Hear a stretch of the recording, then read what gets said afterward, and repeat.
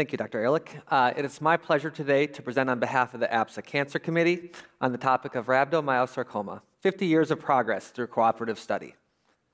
50 years ago, at the time of APSA's founding, 3/4 of children with rhabdomyosarcoma would die from their disease.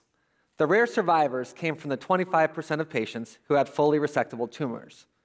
During the 1960s, the efficacy of single agents was documented, but it wasn't until Wilbur et al. Began giving the combination of VAC therapy that survival benefits were shown.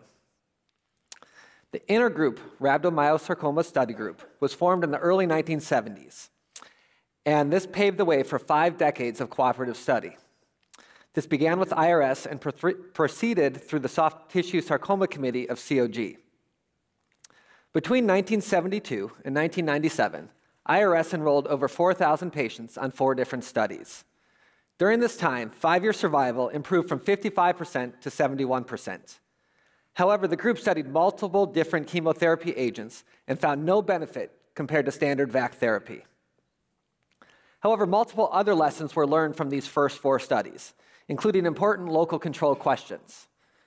We learned that re-excision of incompletely excised tumor is beneficial if form and function can be preserved, that the eye, vagina, and bladder can usually be saved, that radiation can be omitted for children with localized, completely excised embryonal rhabdo, and that most patients with alveolar rhabdo have a tumor-specific translocation. Finally, we learned that mature rhabdomyoblasts are common after treatment of bladder rhabdo and are not necessarily malignant. A better understanding of risk stratification has been one of the key breakthroughs during the past 50 years.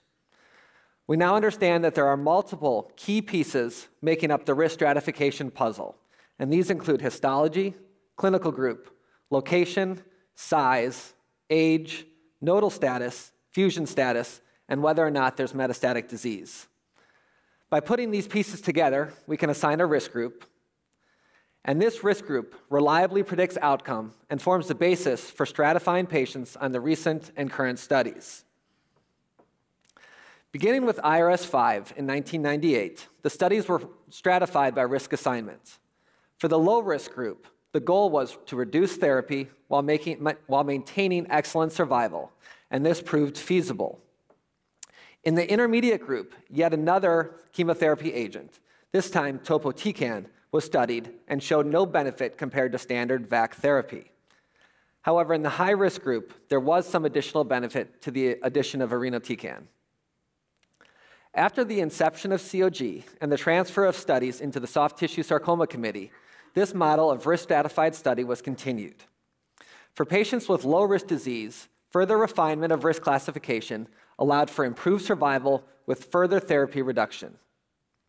For those with intermediate risk disease, VAC-VI had comparable outcomes, but with reduced toxicity when compared to standard VAC therapy.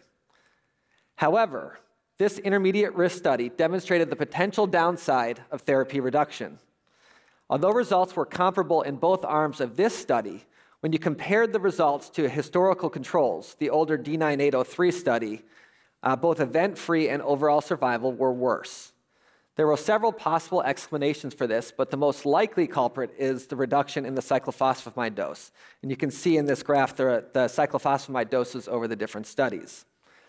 Other possible contributors could include a de-emphasis of delayed primary excision, as well as changes in the radiation timing. The current intermediate risk study is investigating the benefit of adding the mTOR inhibitor, temsirolimus, which has showed promise in earlier phase studies. And the recently completed high-risk study showed no benefit with an altered chemotherapy regimen. However, COG is not the only study group addressing this important topic. Other breakthroughs have come from the German study group, the European Soft Tissue Study Group, and the International Society of Pediatric Oncology. Most notably, EPSSG recently demonstrated improved event-free and overall survival with the addition of maintenance therapy at the end of standard treatment. This was one of the first real chemotherapy breakthroughs in recent decades, and this component was recently amended onto both arms of the current COG intermediate risk trial. Next, we will hone in on progress in local control for rhabdo. It is first important to understand the nomenclature of the different surgery time points. Oftentimes, primary excision is performed prior to establishing the diagnosis. In these cases, primary re-excision can be performed to achieve negative margins, and clinical group is determined after PRE. In some cases, delayed primary excision can be considered after 12 weeks of induction chemotherapy. Although DPE doesn't alter the clinical group, it can allow for reduction in radiation dose, as we'll talk about in a moment. Excision of residual mass at the end of therapy is generally not indicated because it is associated with significant morbidity without any documented survival benefits. Remember that residual mass at the end of therapy does not necessarily equate to viable tumor. Each of the recent intermediate risk studies has addressed a specific local control question. In IRS-4, there was no benefit to hyperfractionation of radiation therapy when compared to standard once-daily treatments. The role of DPE was addressed in D9803, and I'll talk about that momentarily. In 0531, we studied the benefit of earlier initiation of radiation at 4 weeks, as is often done in several head and neck tumors, and showed no benefit to standard timing at 10 weeks. I'd like to go back to the benefit of DPE.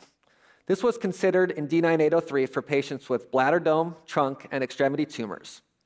Most patients were able to achieve R0 and R1 or R0 or R1 resections and thus have a reduction in their radiation dose with very comparable outcomes compared to patients who did not have DPE and had full dose radiation. Besides these important lessons, there have been other valuable local control nuggets gleaned from the past 50 years of studies. We now know that over half of operative bed recurrences occur in patients who did not receive protocol RT, that size greater than 5 centimeters is the biggest contributor to local failure, and that response status at the end of therapy for group 3 patients is not associated with failure-free survival or death. We have also gleaned important nuggets about regional disease. We know that regional lymph node status alters prognosis for alveolar, but not embryonal rhabdo, that boys older than 10 with paratesticular rhabdo are more likely to have retroperitoneal nodes, and that sentinel lymph node biopsy has better sensitivity and specificity when compared to FDG PET for tumors involving the extremities. In many ways, the evolution of surgical practice over the past 50 years has shown that less is more. We have learned to avoid amputation and pelvic exoneration. We have learned that for some patients, radiation can be definitive local control and no surgery is required. It has been shown time and again that debulking surgery for rhabdo is not beneficial. Biopsy has become less invasive with the advent of percutaneous core, and we have learned to avoid radical end-of-therapy resections. However, we have also identified some areas where we can do more as surgeons to benefit our patients. We have shown the benefit of sentinel node biopsy and learned to utilize brachytherapy for female GU tumors. We have demonstrated the value of multidisciplinary preoperative discussions and the importance of fertility preservation, consultation, and procedures. Safe surgical resection has been aided by new technologies like nerve monitoring, and emphasis on protocol adherence has helped to improve outcomes. I'm going to leave you with one random tidbit.